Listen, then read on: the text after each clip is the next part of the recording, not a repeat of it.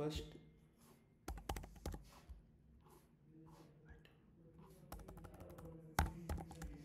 item list here. So I have selected t-shirt. We will select our POS category here, which is cloth. Now we will create our POS session and ID. Here we will create our POS ID, which is created by the name of Kanak. Now we will start our session.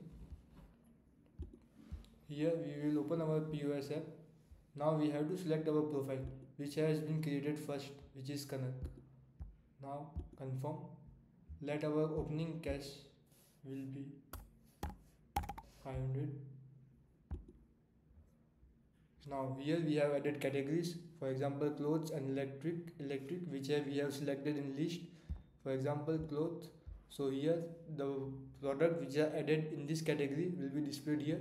Similarly for electricity. Now I will select some product here. Also I will search here. For example I have searched book. So here book will be appeared. Now I will update the quantities.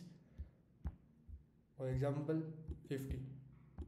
We can also remove our quantity here. For example we have selected quantity and we can remove our quantity here.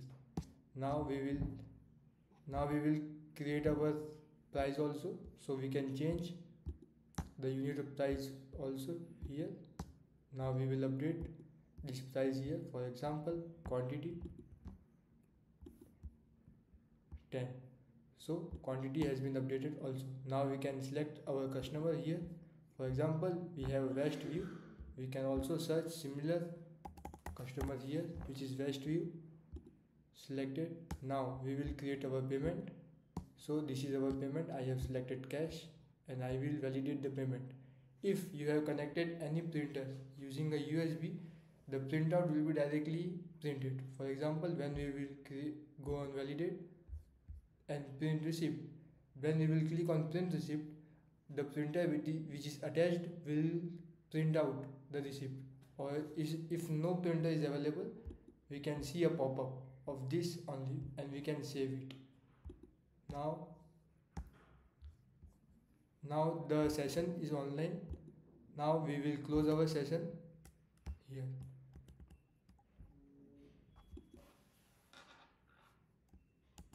Now we will close our session and we will again go on similar page. Now this will work similar. For example, I have selected laptop and smartphone. Also here the search is also working. For example book. So I have added book here. Now we will update quantity here similar way. For example 20 quantities, and price is also working. For example I will select price of 5.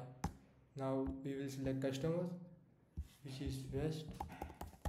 Similar search is also working here.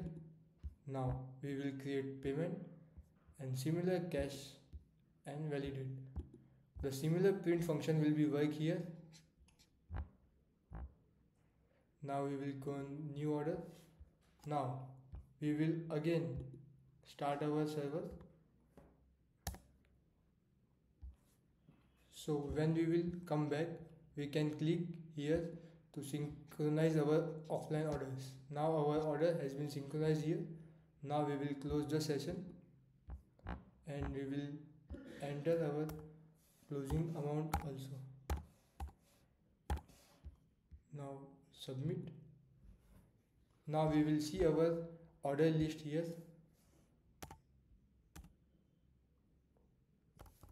We will see our invoice,